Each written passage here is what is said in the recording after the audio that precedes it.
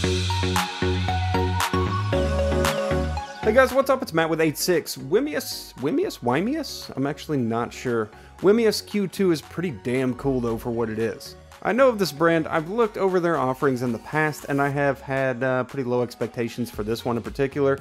Don't get me wrong, it's not a home theater replacement, but I do want to share some really neat features that made me go, wow, this is pretty cool. In the box, we get a quick start packet, a barrel jack style DC input, which is roughly about 3.5 feet long, a remote, a USB to barrel jack charger for people using battery banks, which is what a nice ultra cool portability addition. Kudos for that, for just adding this in here for people that have battery banks and knowing that it needs a barrel jack to charge it. Doesn't leave you to figure it out for yourself, they give you one, which is just cool. Good job. An HDMI type A to HDMI type C. HDMI type C is mini HDMI if you don't know. There's also micro HDMI, not to be confused with the mini HDMI, which is HDMI type C. And the projector itself with a pre-affixed base that can be unscrewed to reveal a thread mount on the bottom in case you want to mount this. The Q2 is a really lightweight 9.2 ounce or roughly 260 grams weighted ultra compact portable 5000 milliamp hour battery operated projector, and it utilizes Android TV 7.1.2, which is in desktop mode, and that's actually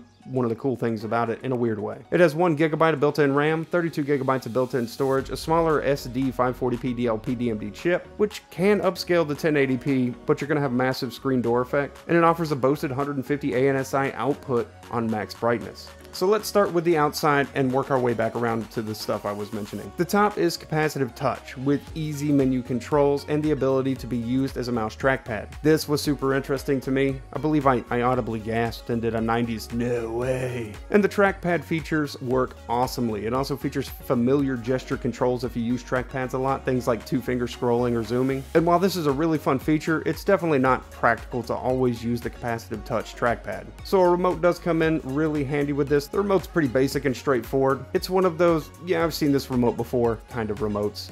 It's intuitive, a pretty simple layout. It's just a pretty generic IR remote. In the front of the little projector, we have the lens and a manual dust cover. This can be gently slid to open or close. A really cool kind of neat feature that I probably otherwise wouldn't have anticipated in something like this, so that's just fun. On the right side is a tiny focus wheel. As the focus on this little guy is all manual, it's pretty sensitive, but pretty easy to use. I can get it in the focus really quickly. On the back is the IR receiver, which your IR remote will need to be able to have a degree of line of sight to. Below this is the USB Type A and a 3.5mm aux jack for outsourcing your audio in the analog style. Or you can go with headphones. Moving over to the left side, and by the way, these directions are all if you're standing behind its projection source, so my directions are based on that. You don't have a backwards one. I'm just probably saying it backwards depending on how you're thinking about it. So like I said, moving on to the left side, HDMI Type C, aka the mini HDMI. And while the Q2 does come with an HDMI-C to HDMI-A cable, this may be important to know. If you need an input adapter for something like a streaming stick to connect to, you may want to know that you need an HDMI-C to HDMI-A adapter so that you'll be able to do that. That's something they don't include, but would be pretty cool if they did. Also on the same side is our fan exhaust. And it's a noticeable fan, but not overly offensively noticeable. Here, let's pause here and have a listen to that fan real quick.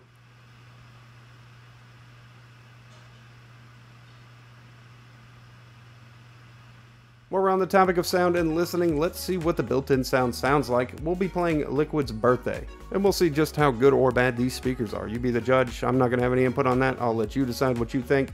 And just make sure you know, recorded audio is never a one-to-one in-person experience, but hopefully it gives you an idea.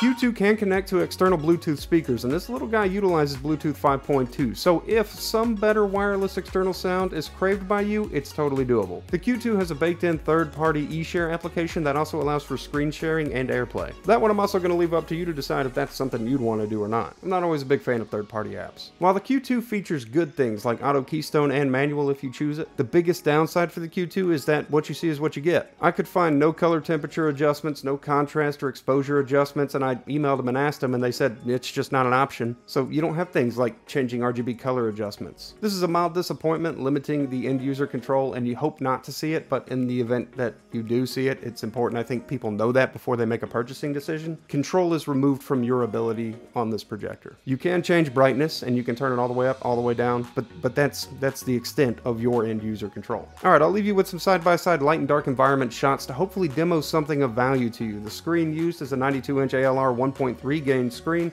and for your references, some images of the room with lights on and in the darkness so that you can make a good comparison idea. You guys have a great day, night, whatever it is. I'll see you in the next video that I do.